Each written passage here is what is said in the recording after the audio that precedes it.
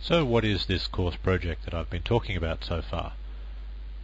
Well, for the remainder of this course, we're actually going to develop this course project that I've been talking about. It is going to be an application. It's going to be a full-on application. It's going to be a few hundred lines of code by the time we're finished. So an application for tracking people's contact details, such as their name and address. So it's going to be a contact manager, or a very simple address book. Now, have no illusions, it will be a very rudimentary program. We're not doing this for the utility of the solution. We're doing this for the educational experience of writing a 300 or 400 line shell script. So, the features of this program: it will be menu based, it will be menu driven. So, by the time we're done, the user will start the program and they'll see a list of choices. What do you want to do? And they'll choose a particular option. They'll be able to create a new entry for our database, view the contents of the database, search for given entries in the database, and delete any contact details that match certain criteria. And they'll be able to choose these options over and over again. They'll be able to maybe create 3 separate contacts, then view those contacts, then search for a contact, then create a couple more, and then maybe delete one before they finally quit the program. So they can keep going and going and going until they're done. All the details that they enter will get stored in a text file. So here is how I'd like you to actually start.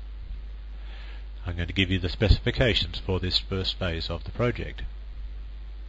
I want the program to prompt the user for 6 pieces of data: their first name, their surname, their address, in other words their street address, like 10 Smith Street, then their city or suburb, then their state, and then their zip code.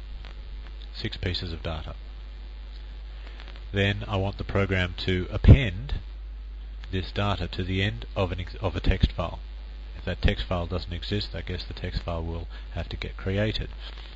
And I want all the data to be added on a single line in that text file. And every piece of information will be separated from the next one by a colon. So it'll go first name, colon, surname, colon, address, and finally up to state, colon, zip, and you don't need to put a colon after the zip.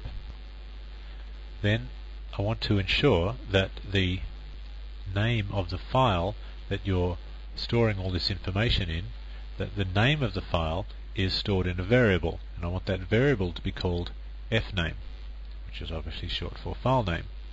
The actual name of the file itself can be something like names.dat or contacts.dat or something. It's up to you. But I want that to be stored in a variable called fname, and whenever you refer to that file, like whenever you write the data out to the file, I want you to write it out using that variable name. Now, you're going to have to figure out what that means, but you do have enough information to go about doing that. Then, before the program exits, I wanted to display the entire contents of the file, as well as, underneath that, a count of the number of records in the file. It can display both of those things, and then it can finish. Necessarily, the project will be fully commented. I want you to get into the habit of putting comments into your programs, so I want you to start straight away. Now, this will take some time, and it will take a bit of experimentation to get it right, but I really do strongly encourage you to make a good attempt at this. You may well understand everything I've explained to you so far in the 4 chapters of this course, but understanding something and then actually doing it are what I've found to be completely different things. I've watched many a student who claim that completely understood everything I've told them have absolutely mountains of trouble putting it into practice. So here is your opportunity to get some hands-on real-life practice in writing a useful shell script. I suggest strongly that you take it. Okay, good luck. I will meet you in the next module, where I will show you a worked sample solution that I've created for this particular project. Good luck.